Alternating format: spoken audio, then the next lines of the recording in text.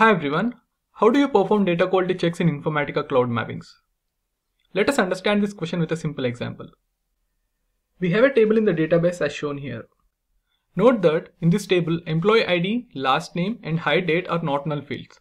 That is, a record cannot be inserted into this table if any of these field values are null.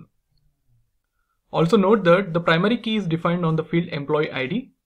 Hence, no record with a duplicate employee ID field value cannot be inserted into this table. So if we have to build an ETL pipeline to load data into this table, we need to perform 3 null validations and 1 deduplicate validation to identify the valid records before loading the data into the employee table. This is just one example. In a database, there could be numerous tables with multiple not null fields and with various constraints.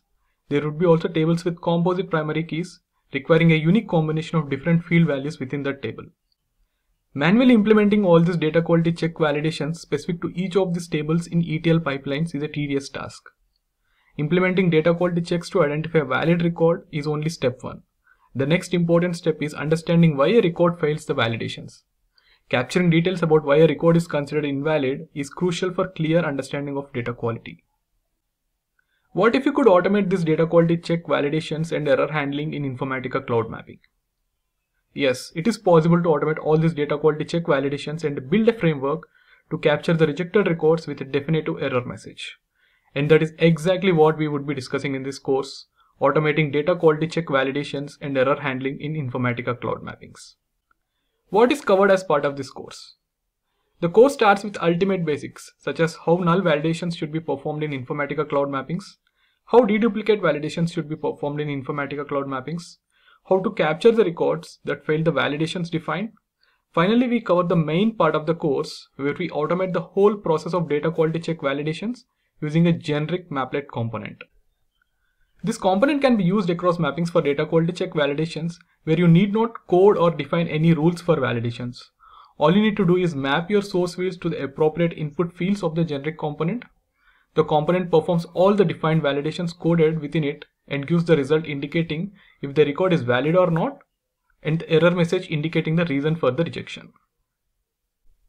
The output from the automation component provides a reject flag indicating the record's validity and an error message explaining the reason for the rejection.